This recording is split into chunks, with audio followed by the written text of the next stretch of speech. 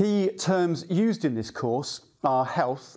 Health refers to absence of disease or ill health. For example, asbestos creates a risk of lung cancer. Health also relates to psychological ill health.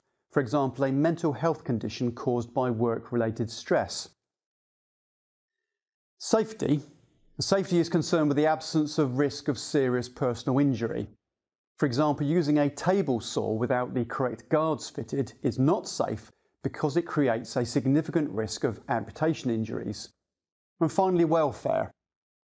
Welfare is concerned with access to basic facilities such as drinking water, toilet facilities, hand wash stations, restrooms, changing rooms, and places where food can be prepared and eaten in relatively hygienic conditions. The three main reasons why an organisation has to manage health and safety are moral, financial, and legal. In this section, two of these reasons are explored. The moral reason relates to the moral duty that one person has to another. On average, every year in Great Britain, 144 workers are killed at work and over 2,500 people die from mesothelioma, which is a specific form of cancer associated with asbestos exposure. These statistics indicate that a huge amount of pain and suffering is experienced by people who simply go to work to earn a living. The numbers indicate the scale of the problem. What the numbers do not do is tell the individual stories. When health and safety is not managed properly, people get killed and injured in gruesome ways, or they suffer terrible diseases that have a massive impact not only on them, but also on their families, friends, dependents, and colleagues. This suffering is morally unacceptable, and society expects good standards of health and safety. Put simply, it's the right thing to do. The financial reason relates to the fact that when accidents and ill health happen, they cost money. When an accident occurs, there will be direct and indirect costs associated with that event. These costs may be extremely high. For example, the costs associated with damaged business reputation and the subsequent loss of clients and contracts. Some of these losses can be insured against, but many of them will be uninsured. For example, it is compulsory to take out employer's liability insurance so that if an employee is killed or injured at work, there is insurance in place to pay compensation. However, many losses associated with workplace accidents are uninsured, and it has been estimated that uninsured losses are between 8 and 36 times greater than insured losses.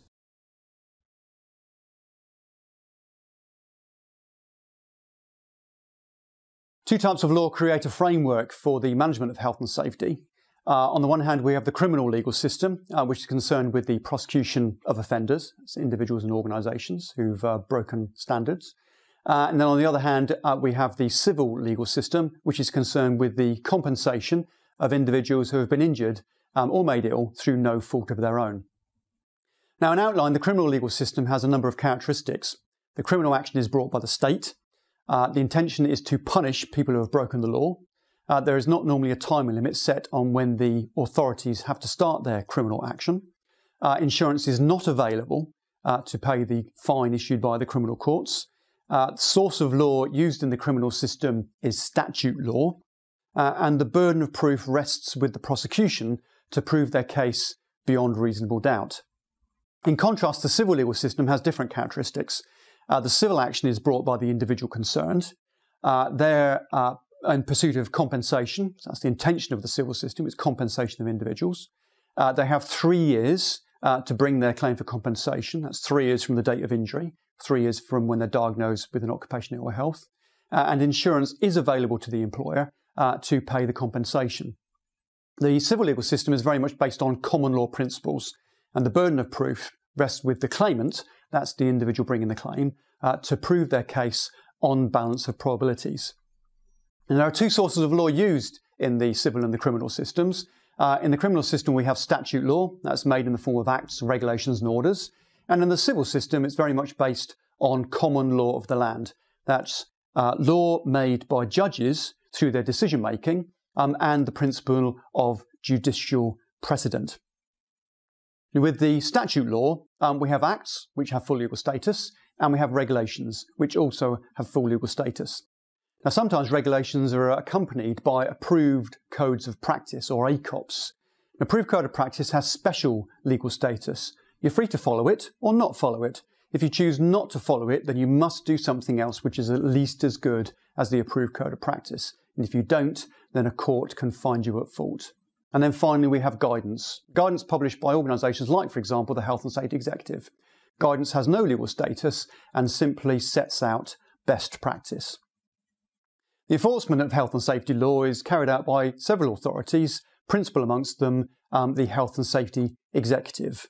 Now, HSE inspectors have a range of powers available to them to enforce the law, such as the right to enter premises at any reasonable time, the right to get police assistance and take in technical assistance with them, the right to cordon areas or take into possession areas of the workplace, the right to investigate, the right to look at copies and take copies of documentation and records, the right to interview people that might be able to give them useful information. They also have the right of access to reasonable facilities. HSE inspectors use a range of enforcement powers, such as enforcement notices in the form of improvement notices and prohibition notices. And of course, they can prosecute through the criminal courts. Successful prosecution would normally lead to a fine and/or imprisonment in the magistrate's court, unlimited fine and imprisonment up to 6 months, and at Crown Court, an unlimited fine and imprisonment potentially up to 2 years. Now, in contrast to the criminal legal system, the civil legal system is concerned with claims for compensation. The civil system is all based on tort of negligence. Now, in order for negligence to be proven, the claimant has to demonstrate that the defendant, that's the person that they're suing, owed them a duty of care. They have to demonstrate that the defendant breached their duty of care. They failed to do something which a reasonable person would not have done. And they have to demonstrate that that breach has led directly to the loss that they're complaining of. In other words, to their personal injury or to their ill health. A very important principle in the civil legal system is the principle of vicarious liability.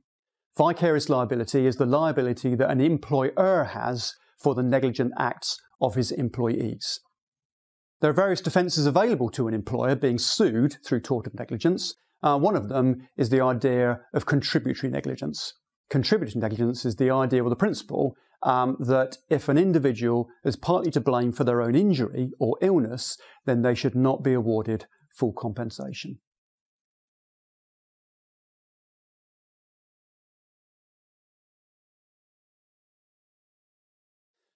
The Health and Safety at Work Act is the principal piece of statute law governing health and safety standards in workplaces. The Act works by recognising general aims to be achieved. It sets general goals. What it doesn't provide is a lot of technical detail. The Act then allows for Parliament to introduce regulations which actually achieve the aims of the Act. In the regulations, they set out the technical detail. The Act works by identifying general duty holders, identifying the groups of people that they owe duty towards, and it identifies the extent of that duty. For example, one of the key duty holders identified is the employer. And the employer is told that they have a duty to ensure, so far as is reasonably practicable, the health, safety and welfare at work of his employees. The duty holder is the employer, the group of people they owe duty towards, their employees.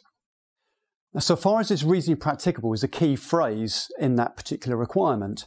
It means that the employer has to look at the level of risk on the one hand, and they have to balance it against sufficient sacrifice that's measured in cost, that's measured in time, it's measured in effort and difficulty. On the other hand, if the level of risk is not high, the employer is expected to make a small amount of sacrifice. If the level of risk is high, they're expected to sacrifice more in terms of money, time, effort, etc.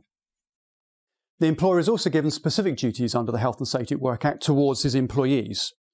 The employer has a duty to provide safe plant and systems of work, safe use, handling, storage and transport of articles and substances, information, instruction, training and supervision, and provide a safe workplace with safe access and egress to and from it.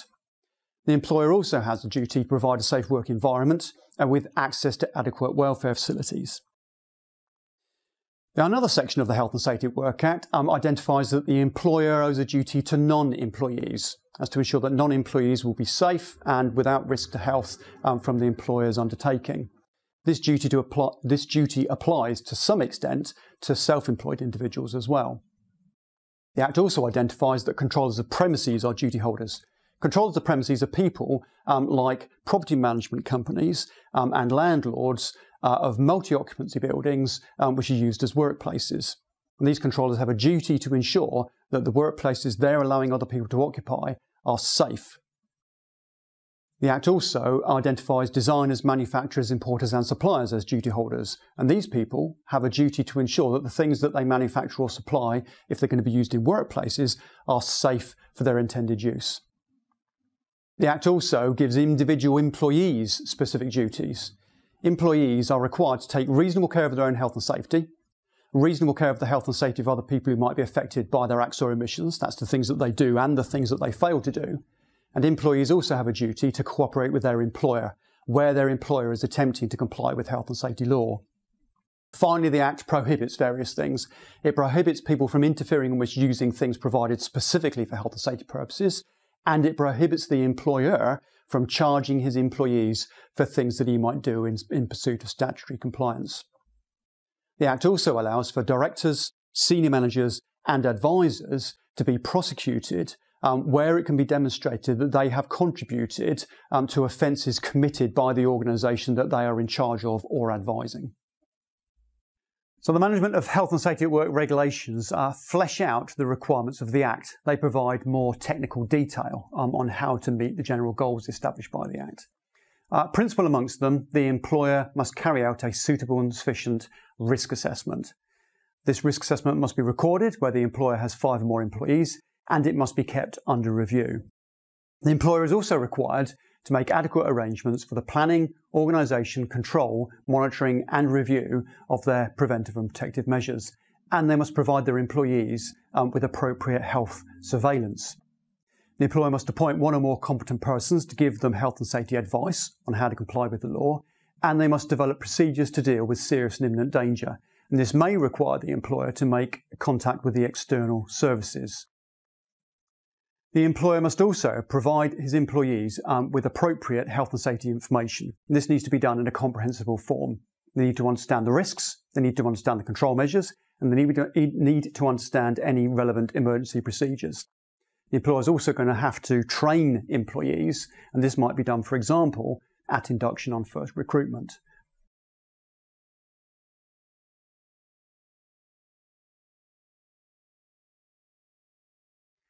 When a client takes on the services of a contractor, they both have shared responsibilities for ensuring good standards of health and safety arising from the work activity.